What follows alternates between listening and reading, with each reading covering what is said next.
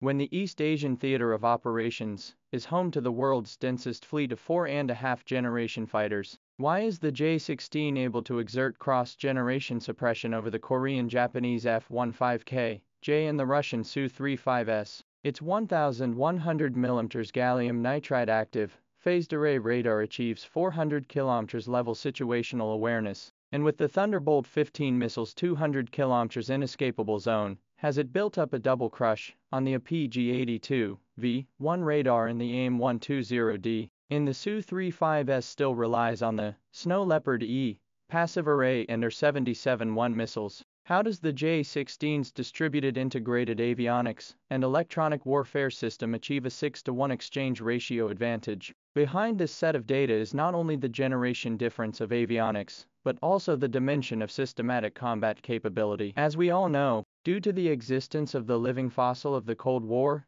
the Korean Peninsula, the East Asian region after the collapse of the Soviet Union, has maintained an extremely strong state of military readiness. Taking South Korea as an example, which is often spat on by military fans, the South Korean Air Force is actually not bad, equipped with KF-16, Falcon, and other types of advanced fighters. In the heavy fighter field, the South Korean Air Force's main equipment is the F-15K, Eagle, type fighter, which is an excellent performance of the heavy fighter, has a strong air combat and ground attack capability. In Asia and even the global Air Force have a place in the power. As a derivative of Boeing's F-15 series, the F-15K Eagle not only inherits the excellent maneuverability and high altitude and high-speed performance of the F-15 series, but also undergoes customized upgrades to strengthen its multi-mission strike capability on the ground and at sea, and is capable of effectively monitoring and intercepting potential threats in a wide airspace. Look at the Japan Air Self-Defense Force,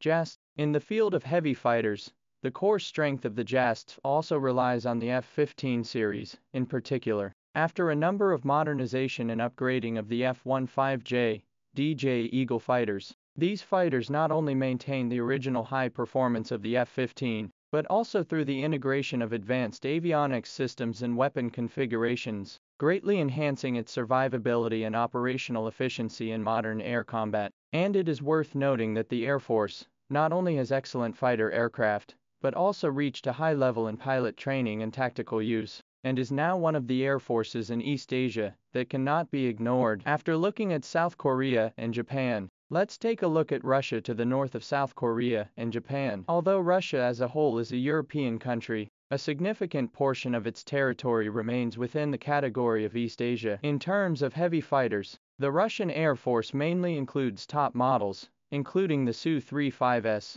Su-30SM, and Su-57, but the Su-57 is not currently in service on a large scale, and will not be discussed for the time being, but only the Su-35S and Su-30SM fighters. Among them, the Su-35S fighter, as one of Russia's most advanced non-stealth fighters in service, incorporates some of the advanced technology of the fifth-generation aircraft, has a superb configuration including vector thrust engines, advanced avionics and radar, and possesses extremely outstanding maneuverability, detection capability and weapons carrying capacity. It is not only able to carry out high-intensity air combat missions, but also has excellent ground and sea strike capability, is the backbone of the Russian Air Force in the medium and long-range air control and precision strike. The Su-30SM is a model of Russian multi-purpose fighters, which inherits the high mobility and long range of the Su-30 series, and by replacing the new radar and weapon system,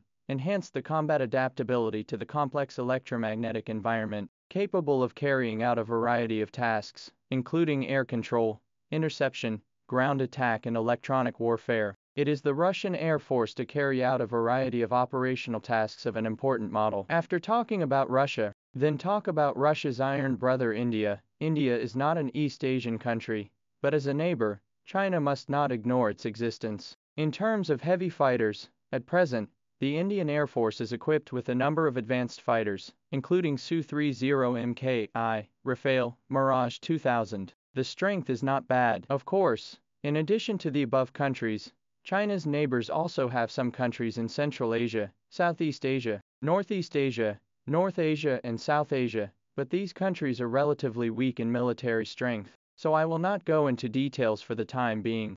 At present, China's neighboring military powers, in addition to India, are mostly concentrated in East Asia, which is also the main reason why East Asia is called the Blue Star Monster Room. But China's J16 is a powerful pistol. J16 is China's independent research and development of two-seat, twin-engine heavy multi-purpose fighters. Not only inherited the excellent performance of the J11 series of fighters, but also through the introduction of advanced avionics, radar and weapons configuration, to achieve from a single air-to-air combat to the comprehensive transformation of multi-purpose combat. And such a transformation is extremely interesting when comparing the heavy fighters of neighboring countries. First, look at India. As mentioned earlier, India's current main equipment, most of which are imported, lack of independent research and development and upgrading capabilities, which makes it difficult to form an effective counterforce in the face of the Chinese Air Force, coupled with the fact that India's development in terms of system is slightly inadequate. The Russian fighter aircraft, French fighter aircraft and domestic fighter aircraft are uneven, which means that although India has advanced fighter aircraft, but the lack of synergy and cannot fight the level that should be. Looking at Japan and South Korea, the two countries' equipment is merged and discussed because they are both US allies and have some similarities. Japan and South Korea's current heavy fighters are the F-15 series, and while these fighters have excellent performance, they also appear to be outmatched in the face of China's J16. The F-15 series of fighters are known for their excellent maneuverability, high altitude and high speed performance, as well as their powerful ground-to-sea strike capability, but they have, after all, been in service for many years, and some of their technology is relatively outdated. In contrast, the J16 has been comprehensively upgraded in terms of avionics, radar and weapon configuration. It is equipped with a more advanced radar system, capable of detecting targets farther and more accurately. At the same time,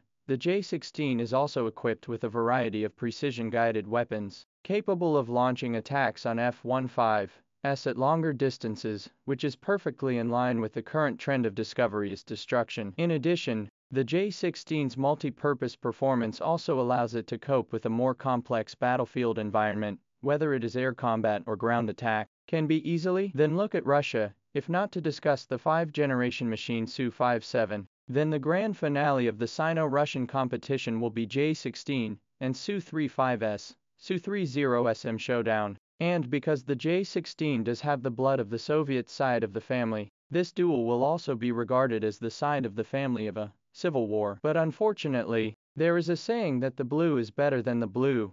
Thanks to China's highly developed science and technology, the J16 in avionics equipment has completed the Russian relatives of their own beyond. Only an active phased array radar has completed the dimensional strike. More crucially, the J16, as the core equipment of the Chinese Air Force, has been deeply integrated into China's combat system, forming a strong integrated combat capability, which is difficult for Russia, Japan, India and South Korea to reach. This is precisely why the East Asian monster room countries, although the strength of extraordinary, but in front of China's J16, can only be eclipsed by the fundamental reasons